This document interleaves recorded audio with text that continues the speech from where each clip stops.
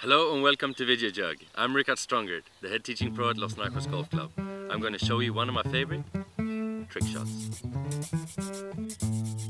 This trick uses two balls, one balanced on top of the other.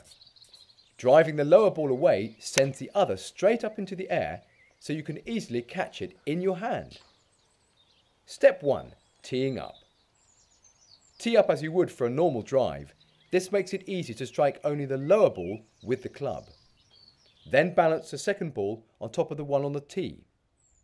Balancing the balls is the most difficult part of the trick. The key is to place the first ball very carefully with a dimple right at the top to support the second ball. Step 2. The setup. This shot only works with lofted clubs, anything from a 5-iron through to a sand wedge.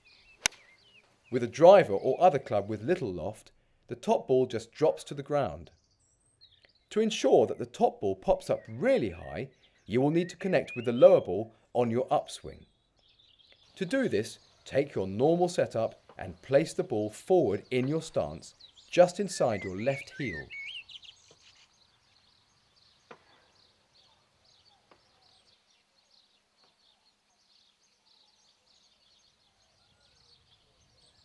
Step 3.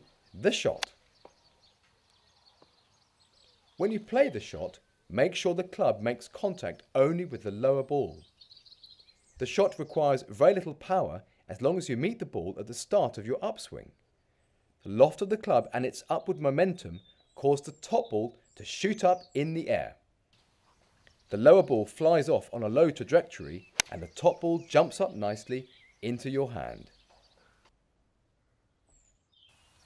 Perfect trick. The VideoJug way.